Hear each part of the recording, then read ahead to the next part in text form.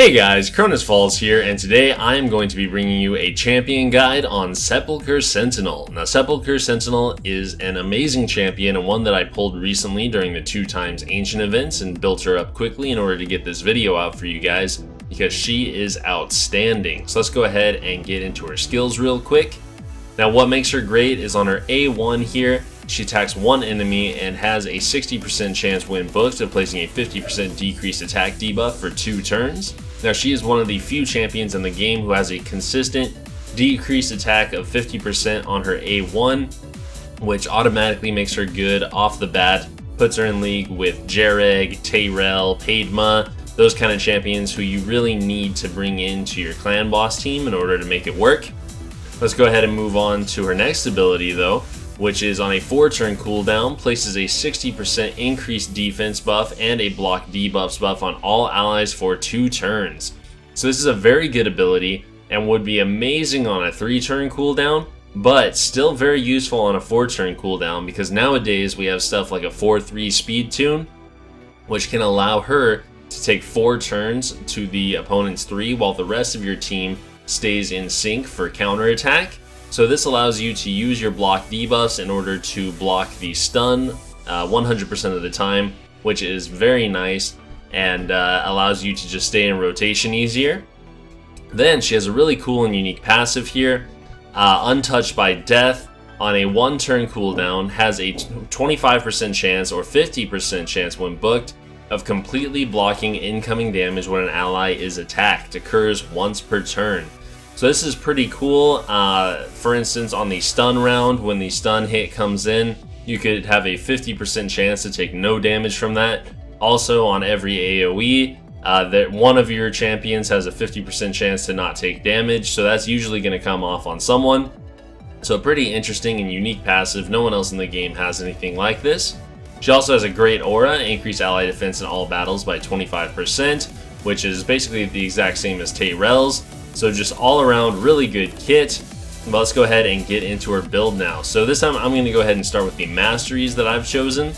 And so since she is a clan boss build, we are going to be coming straight down into War Master as per the usual. But in support, you actually have a couple options here. Now keep in mind, this is for a speed setup, not a counterattack setup. So I do have turn meter boosting masteries here. Keep that in mind. You do not want those if you are doing a speed tuned setup.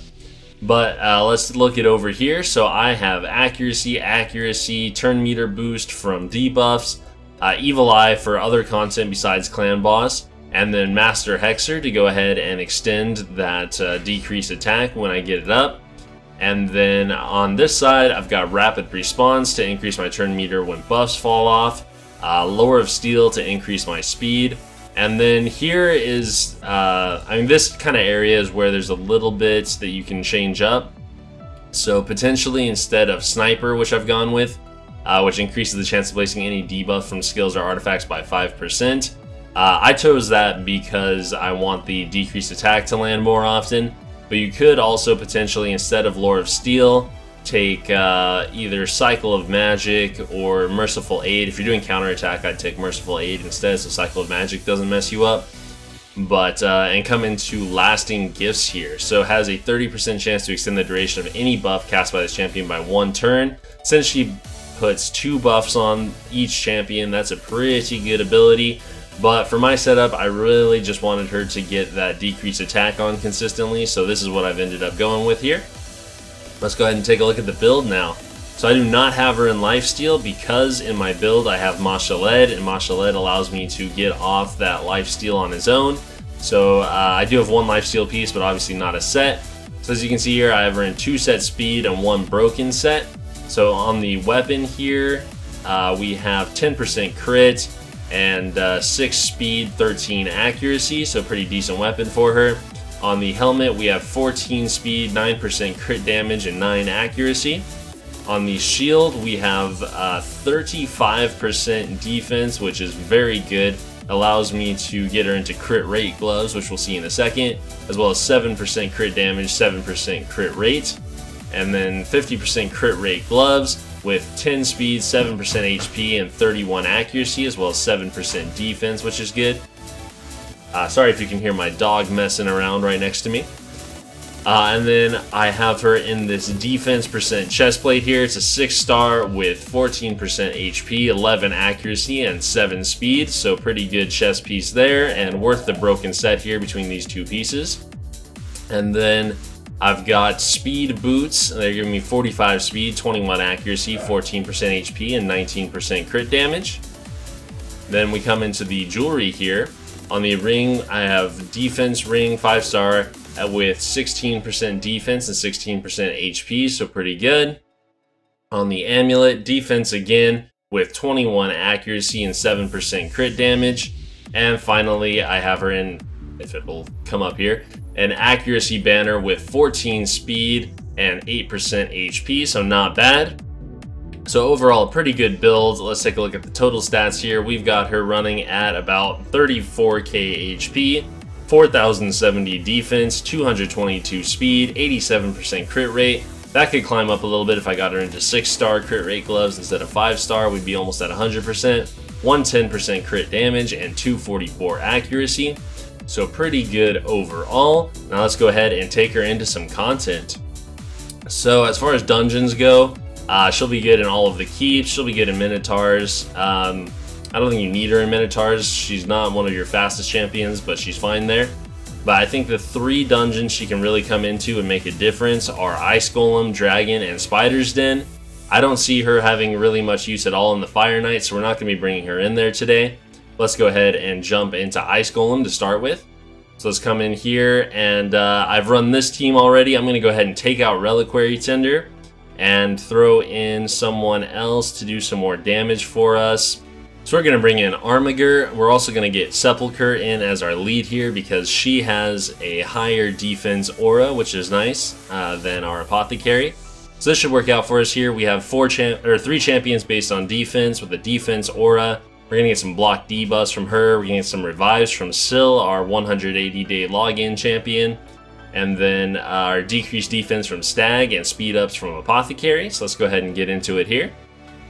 We're going to come in, and we will see right away she gets this up for us. Sorry, I tried to take it off auto there. But we get our block debuffs and our increased defense. So this increased defense is going to allow Armiger and our Syl to do more damage, as well as herself.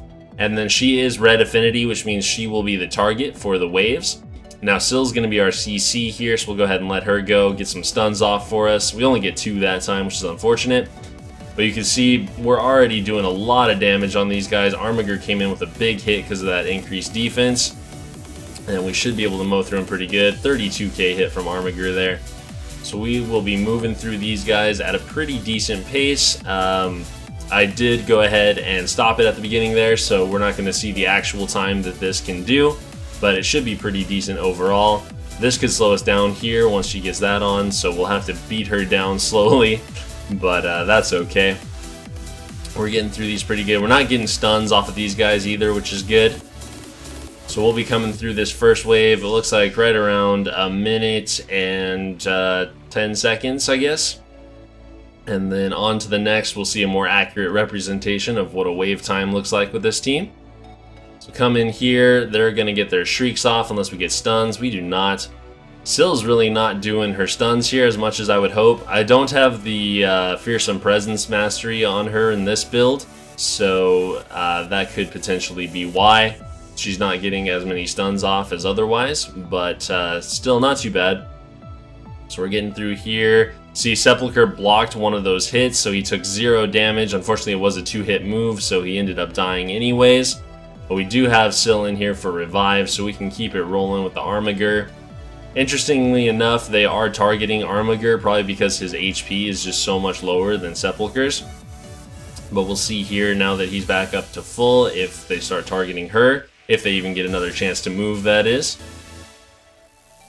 So we're coming through here pretty good. It looks like we're going to be finishing off this wave probably right around the 2 minute and 20 second mark, maybe slightly longer. And getting through the second wave on Ice Golem is really the biggest challenge as far as keeping everybody alive, so we've gone ahead and done that.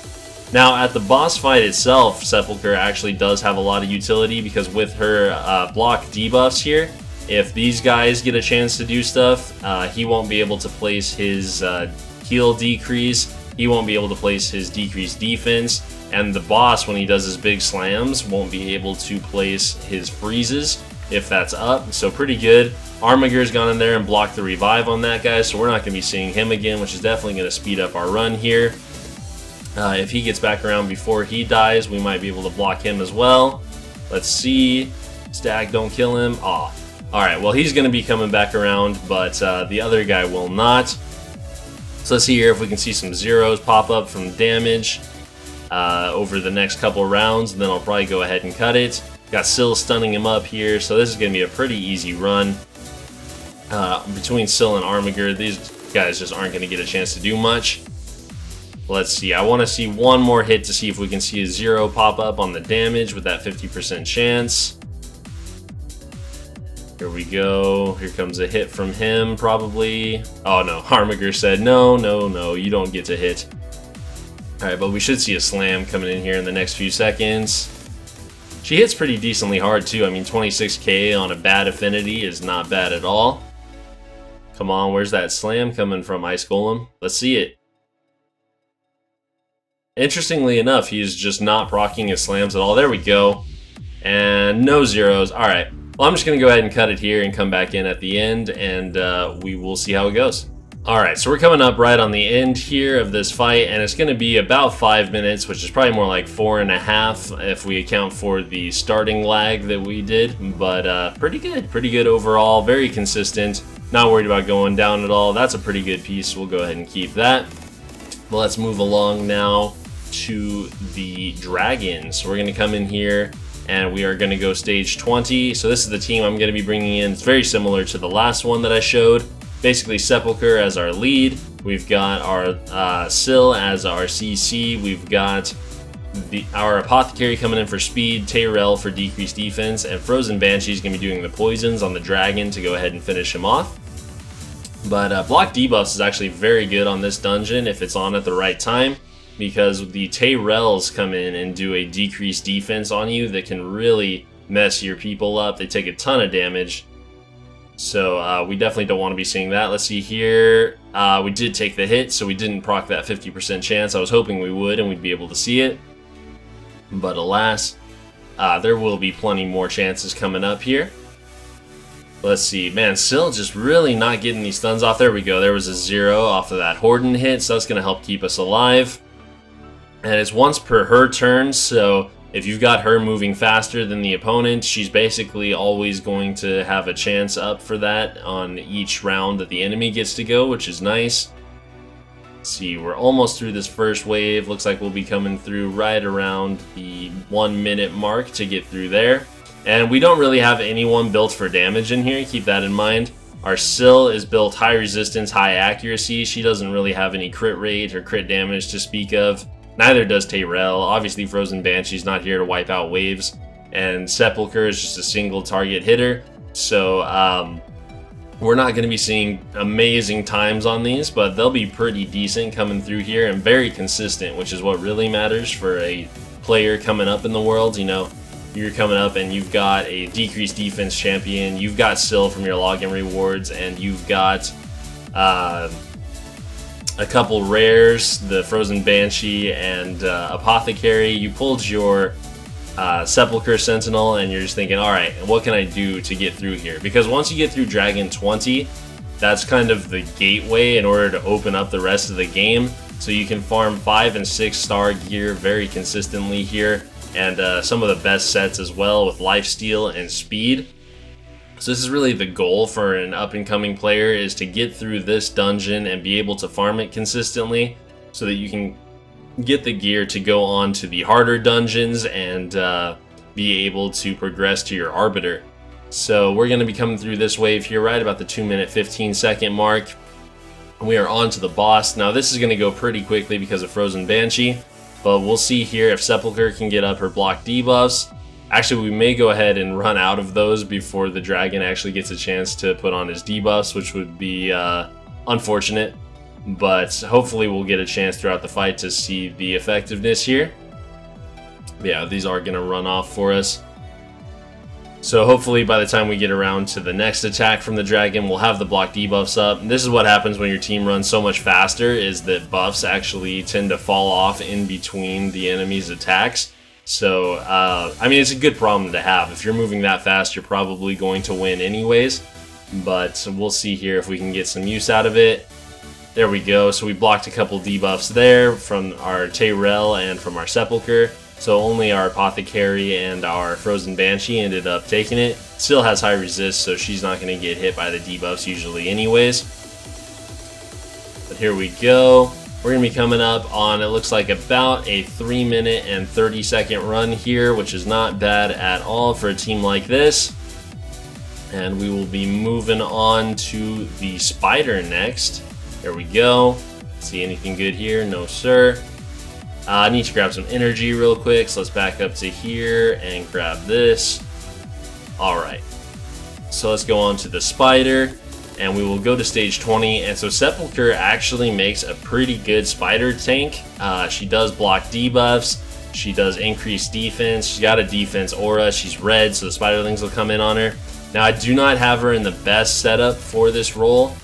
She is not in lifesteal because, like I said, my Mashaled handles that in Clan Boss. So she will go down for sure here, but basically this setup I have, we're going to be doing the HP burns. We're going to be seeing Cold Heart come in here with her big hits, and Gorgrab can fill in what's her name, Arbiter's spot as well, but I don't have him set up at the moment, so we're going to be bringing in Arbiter, but I have shown it with Gorgrab before. But anyways, let's get in here and just see how we do. So we're going to come in, and we'll see here, she's going to put up her block debuffs and increase defense right away. So there we go. We get our decreased defense up and our HP burns. Now all of the Spiderlings are going to start coming in on her. But since we have the block debuffs and increased defense, they're not doing a ton on their hits. If she had lifesteal, she would have healed back up there, but she does not. So there we go. We get the Heartseeker off. We're moving through the Spider's HP pretty good. So, I mean, obviously this is a very good setup. Not everyone coming up through Spider 20 is going to have Ultimate Gallic and either Gorgrab or Arbiter or Stag Knight, Cold Heart, all that kind of stuff. You know, there's plenty of different options in here. You can bring in Armigers and such, but I've been doing a lot of regearing lately, so I'm just showing off what I know will work based on the champions that I currently have geared. So as you can see, she's taking quite a pounding so far. She's definitely going to be going down right here as soon as she gets a turn, but we're most of the way through the Spider already at this point. So all that we need now is for either Ultimate Gallic or Cold Heart to finish her off, which hopefully will be coming around right here with Ult Gallic. We get the revive, so Sepulcher's back to take the hits, and we get the HP burns off, so Spider's going down right here, and that is going to be the end of it. So as you can see, that's another way to come in here and do it without Miscreated Monster. You just need someone like her that can come in and tank up those hits for a couple of rounds in order to get your damage off. So a minute 26, not a bad time at all. And let's move on to the main event, which is going to be a Clan Boss run. So unfortunately, Nightmare has gone green, which is not good for us. Maybe I'll do an Ultra Nightmare run here and just see how it goes. I'm not sure if her... Actually, yeah, her accuracy is high enough, so we should be okay. Let's go ahead and jump in here. Get rid of my Unkillable team. So we're not going to see the highest hits that I do with this, but should be pretty decent amounts here. Probably a little less than a 4 key, though. Let's see, we'll get in Mashaled. Actually, I want him towards the back of the lineup. Who else do we want to bring in? Let's see, we're already going by rank. We want Arbiter in, we want Mashaled in for sure, we want Rotos, and who's going to be our last person here? Frozen Banshee for some poisons. Alright, so that's going to be our setup. We're coming in with her as our decreased attack, Rotos as our decreased defense, Arbiter and Mashaled for speed, and Leech from Mashaled as well, and then Frozen Banshee for our poisons. So let's just jump into it here, and we're going to go ahead and let it run on auto. We'll see here she's going to get up her increased defense and block debuffs right away, which on a counterattack setup is not what you want her to do. So the optimal thing if you're running her in a 4-3 setup for counterattack is to go ahead and manual at the beginning and get her to a point where you want her to put on that block debuffs to stop the stun, and then you can get that rolling properly on rotation. So anyways, we're going to go ahead and let this run here, and then we will come back in at the end of the fight and just see how we're doing. Alright, so we're probably coming up close to the end of the fight here. It really just depends on if Sepulcher is able to get her decreased attack back on here before... There we go. So she's got it continuing. We're taking pretty big hits now. As you can see, we're doing close to 1,000,000 damage per turn. The only issue with this team is that they don't last that many turns because they are a little bit squishier than a normal team you'd be bringing in here. But it looks like we should be seeing right about 4 key numbers. She doesn't manage to block the damage there or the stun, which is unfortunate. Let's see, can we get her back around? Yes, we can. She gets up that block debuffs. Arbiter heals her up a bit. So we're going to be seeing a pretty decent hit here overall. Hopefully over 20 million, that'd be pretty cool. But yeah, so I mean, this is Sepulcher. She comes in, she does a lot of work here. We'll see if we can see some more zeros coming out from her passive. We got a 0 on Arbiter right there, so she's completely fine to come back in and revive our Masha Led. So Sepulcher can really keep you going with some of those clutch passive procs. And I mean, outside of an unkillable, this is probably one of the best runs I've gotten on Ultra Nightmare. So she is definitely capable of coming in there and fixing up your team a little bit. Let's get some decreased attack on here, hopefully. Nope, we get the block debuffs and increased defense instead. But that helps her to survive, so we're looking good. Hopefully we can get the decreased attack coming up right here. Ooh, we do not. So that's going to be the end of the run. We're going to be seeing about 22.5 million. Which overall not too bad. We did see another proc from her passive coming off and saving our Arbiter. If Arbiter can get back around, yeah, she didn't have her revive unfortunately though, so that's gonna be the end of it. 23 million, pretty good. That is really close to a 3 key right there. So Sepulcher coming in and doing a lot. She did about 2 million damage there, which isn't crazy, but she allowed us to survive a lot longer, which helps Rotos and Frozen Banshee get in there and do some more damage as well as Masha Led. He is the least tanky person in here, so her allowing us to survive longer allows him to get more work off, and then as he gets those leeches off, he helps everyone else survive. So it's all about synergy here, and she is definitely coming in and making it happen better than Jareg was for me, so that is good to know. But that's going to be it for the Sepulcher Sentinel Champion Guide, guys. If you think that I missed anything with her, like if you think she's great in Arena or the Fire Knight, let me know. But those are where I think she's good in the game right now. Let's take one last look at her before we get off. There we go. So pretty cool build. Her hair's interesting, kind of looks like ramen, but overall pretty cool design. So make sure to subscribe if you have not already. Leave a comment down below or join the Discord if you have anything you'd like to talk about. I'm always happy to help you guys out, and thanks for watching.